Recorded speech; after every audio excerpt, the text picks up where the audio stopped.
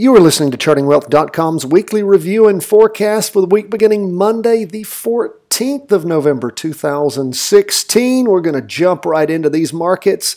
What do we have going on our weekly chart with the total market? It is still in a confirmed down move. However, we have seen over the course of this last week a kink up that is following Donald Trump's election as President of the United States, and the market's recovering. We're going to go over the news here in just a minute and talk about all the excitement from the industries that are most affected potentially by Trump: infrastructure, financial, pharmaceuticals. We'll talk more about that in just a minute. But the market originally, those of you paying attention, like I'm sure all of you were, we expected that if Trump won, the markets would go down. That's what we were told. It's going to be terrible in America if Trump wins. And what happens if Hillary wins? The markets will soar because everything will be in great hands. Well, that is not. And we told you don't be in the market because we don't know what in the hell's going to happen. Well, what happened? Well, of course, Trump wins, and the markets, at first, we see the futures drop, but then it recovers and things soar, and we have an up week in the total market. Of course, the two-day chart is bounding upwards, and we see all of that downward pressure being relieved, at least momentarily for the time being. The derivative oscillators lost some of its downward momentum. Don't have a crossover going up yet. We're not calling the weekly chart up. The weekly chart, for those of you who follow using your daily market worksheet, market down, but we'll continue to watch and just see what occurs. Now, if we look at what went on throughout the course of the week on the daily chart, very interesting to watch. The week started, of course, on Monday the 7th. It was an up day, Tuesday, Wednesday, Thursday. Friday, a little bit of petering off, actually. Did not open and move above the last day's gains on Thursday. So it's a red open box candle, no down wick, just an up wick. But again, the derivative oscillator continued to climb higher on Friday, and we saw that the MACD, or the PPO, the price percent oscillator, continued to move up. Not exactly the same strength. It lost a little bit of that energy, but again, still moving up. That's where we are on the total market. Now let's jump into the S&P 500. Oh, for the record, total market down 0.07% for the day on Friday. The S&P 500 down 0.23% on Friday. But again, S&P 500 is still in a downtrend. It did, however, push through the weekly trend line over the course of the week. Again, a green up candle with a long wick, a long wick on top. A lot of exuberance that was only exuberance. It lost that energy. The bears were able to pull it down. Now, we also see a kink up on what had been down movement on the PPO. Derivative oscillator lost some of its energy, but still in a confirmed down move. However, pushing through that trend line is potentially significant, but the most significant thing would be a crossover going up, which has not happened yet. We'll see how the market settles out over the course of the next week. Now, if we look on the daily chart starting on the 7th, lots of up movement, looks very similar to the total market. Big exuberance on Thursday, actually even pushing through the Bollinger Band. And then on Friday, not as much. A wick on top, a red open box. But again, some down movement on Friday. Lost some of the upward momentum on the PPO. However, the derivative oscillator continued to gain energy. All right. And of course, we had that crossover on Tuesday. That on the daily chart moving up. Now, that's where we are on the S&P 500. Mark your daily market worksheet, still in a confirmed down move. Okay, let's go to the Qs. It was actually up on Friday, 0.06%. How do we see the Qs, though, over the course of the past week? Qs is still in a confirmed down move after crossing over, going down on the week ending the 28th. It took it a while to lose all of the upward momentum. Finally happened on the weekly chart, still in a confirmed down move. Derivative oscillator continues to heat up, and the MACD, the PPO, the price percent oscillator, continues to move down. We do have a spinning green top A long wick on the bottom, a long wick on the top means indecision, although when we look at our weekly chart, we're still in a confirmed down move. Like we said, unlike the other two indicators on Friday, the Qs, the NASDAQ 100, was actually up. Now let's look at the daily chart, see what happened to the Qs over the course of the week. Strong up movement on Monday the 7th, followed by strong up movement on Tuesday. And then what happened is the Qs lost energy, whereas the other markets continued to move up the other two indexes. The Qs had a red open box candle with a down wick, a little bit of a down wick on the 9th. That was Wednesday following the election. And then a spinning top with huge wicks on the top and bottom, and then a down move. So the mood crossing over, going down actually on Friday, the mood is down on the Qs. So different than our other index. It's really interesting to watch. So we'll continue to pay attention to the Qs, see exactly what's happening. Remember, confirmed down move on the weekly chart. Make sure to mark that down. And we see a decidedly down move even on these shorter charts. Well, that is where we are on our three indexes. What do we go to now? We go to gold. What's gold doing? Gold was down massively on Friday. 2.21% down in one day on gold. Gold is in a confirmed down move, of course, on the weekly charts. Has been since it crossed over way back on the 19th of August. Now, you might, well, actually, even before that, on the 12th, the week ending the 12th of August. Gold slid sideways for quite a while, but again, it has continued to have a down mood, even though it's had up movements. Now, those of you who follow us on gold know how prescient our 4-hour chart is, how good it is for a trading chart. But keep this in mind, my friends. Always remember, all things being equal, the market always tends to move in the direction of the largest chart. That's why we chart our weekly chart and keep up with it all the time. That's why you have it marked on your daily market worksheet, so you know what's going on overall, where the real mood is when you know what's up with that weekly chart.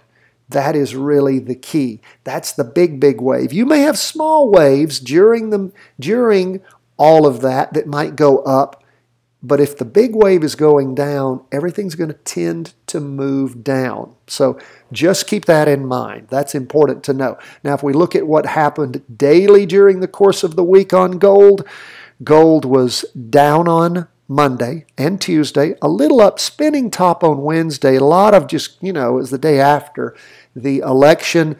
Gold gained a little bit, as did the markets, and then gold rolled over hard on Thursday and Friday, crossing over, going down on the PPO on the daily chart on Thursday.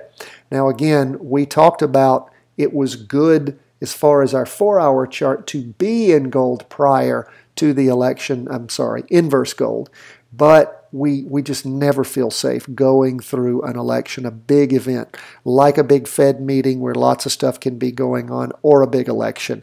It's just dangerous. You never know which way the market's going to go. That being said now, let's talk about the news. You know that our weekly review and forecast is the only time we pay attention to the news. We listen to what affected the markets over the last week and what might be affecting the market over the coming week. So, what happened over the course of this last week? Well, global equities rose unexpectedly, according to the market mavens. That's why we don't pay attention to that stuff. We pay attention to what the charts tell us. But they popped up after Trump won the presidency and his promises of U.S. physical stimulus in the wake of his election, in infrastructure, in pharmaceuticals, in financials. They were among the best performers. Volatility also fell to 15.5% after the election outcome became clear. Now, let's talk a little more about where things sort of came from and went to. We saw that after the election, the S&P futures had dropped significantly. They had fallen within their 5% limit in after-hours trading, but then they reversed course and they gained solidly over Wednesday. They shook off those initial jitters.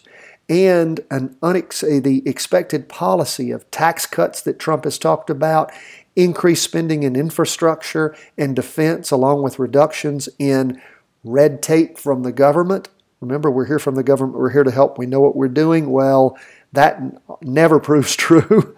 And we've seen the public, the private sector, everybody be excited and the spirits be boosted in the financial markets based upon the fact that hopefully we're going to see government taking less of our money and getting out of our lives. At least that's what the market is showing right now.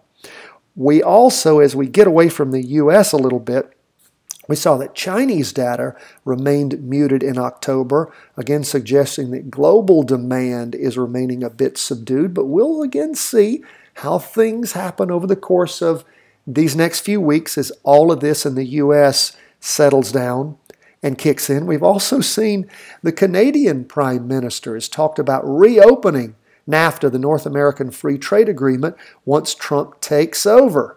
That's going to be interesting as we see an attempt to modernize, maybe not totally renegotiate NAFTA, but modernize it for the benefit of Canada, the U.S., and potentially Mexico. We'll see how all that shakes out. What about oil? Well, world oil outlook. We've seen the predictions on that talk about crude prices not topping $60 a barrel until the end of the decade. Wow. Well, we'll see. There's a glut of oil.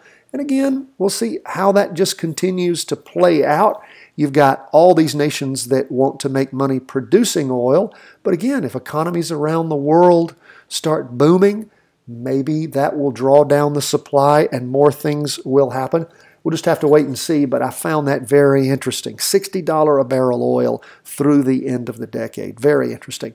Okay, the effect of, again, getting back to some things in the U.S., that lighter regulatory touch from the U.S. government, going in and addressing Frank Dodd in the financial system. That overhaul has not fully been implemented, and we'll have to see what really happens with that. So as we start looking at things such as the EPA, you notice that coal prices or coal mining, coal stocks and all, they again may start rising up through the roof as Trump has talked about coal. Remember, we're the Saudi Arabia of coal. We have super clean coal out west. We'll just have to wait and see how all that kicks in for us and if we get back on using clean coal. We'll just have to wait and see. Also, the pharmaceutical industry boomed. Why? Well, you remember how Hillary talked about price control measures because of the government-controlled health care. Trump comes in, talks about getting rid of Obamacare and putting the free market back to work. That portended well for the pharmaceutical industry. So we'll continue to watch. Again, we're going to let the charts lead us, not the talking heads on the news. We pay attention to the charts, not the media noise. So let's continue to pay attention to what these long-term, medium-term, and short-term charts tell us. That's the weekly, the 2-day, and the 4-hour. And remember, what we look for is trends moving in all three of our trend lines moving in the same direction. Then we look for that shortest chart to do a pullback, that is moving the opposite direction. Once it then moves back over into the direction of the big charts, that's our jumping in point. That's how simple it gets. Finding it can take some time and energy, but once you do, and once it works, particularly in the fall-winter trading zone, when moves tend to be much more clear, it's not been that way, as you all have been with us all summer long and experienced. Summertime trading stinks. That's why we have the adage, sell in May and go away, but we're out of the summer now, and we want to look for nice, clean rollovers in one direction or the other, jumping in, riding it, and doing well in the markets. Now again, we're not a stock calling service. We're talking about you setting up your own online virtual trading account, practicing with us. Once you get good, you can make up your own mind. We do not call any of the market for you. We're nothing but an education firm. Lastly, let's talk about what's going on throughout the course of the coming week. Well, on Monday, You're going to see China release its retail sales industrial production data. Also, you're going to see Japan release its third quarter gross domestic product reports. On Tuesday, you're going to see United Kingdom's Consumer Price Index be released along with the Eurozone's third quarter GDP. Then you're going to see also on Tuesday, another one, you're going to have U.S. retail sales thrown out. That's going to be actually put out that day. When I say thrown out, it's going to be produced. And on Wednesday, October U.S. industrial production data, as well as the minutes of the October meeting of the European Central Bank's Governing Council. So we're going to have, that's going to be actually on Thursday. Wednesday is just going to be the U.S. industrial production data. So what does all this mean? No Fed meeting, no election. Markets are still absorbing what happened on Tuesday of this past week. We will just continue to watch our charts. If any of the news I just told you about, any of those releases is particularly bad or particularly good, of course it could affect things, but none of the big stuff that we've got to be really, really, really watchful of, such as this past week with an election or a big Fed meeting or release of Fed information. So again, we're going to pay attention to our charts. We're going to look for good trades to shape up so that we can make these things work for us. Remember, these charts, the most important thing you can do for your financial future is learn to read these things. Because if you can read a stock chart, guess what, my friends? You have the grail. You have the crystal ball. You have the ability to jump in and see your financial dreams come through in the market. Is it always perfect? No, it's not. That's why we set up all the rules that we set up. That's why we're careful. We never gamble. Our job is to make sure that first we preserve our capital and second, we make money. That's what it's all about. That's what we want you to learn as far as being able to read these charts. That's why you follow the rules and you keep things safe. And you know what? If you do that, even when crazy things happen in the market and it turns against you, you can get out, you can take a minor loss, and you can play again another day. Because most of the time, the large majority of the time when you learn how to read these stock charts, the decisions you make are going to be the right ones. Again, you can't control everything in life, but you want to minimize that down risk. So practice with us. Get good at it. When you get good and you can make one trade after another that works, then and only then can you make up your own mind how and when you want to spend and invest your own money. Thank you so much for being with us. We love to hear from you. If you want to help us out, ask you to do two things for us. Go to iTunes, subscribe to our podcast, give us a 5-star rating, say something nice about us. You guys have made us as high as number 6 in the world as far as stock market podcasts go. And also go to YouTube, subscribe to our channel. Thank you so much. God bless.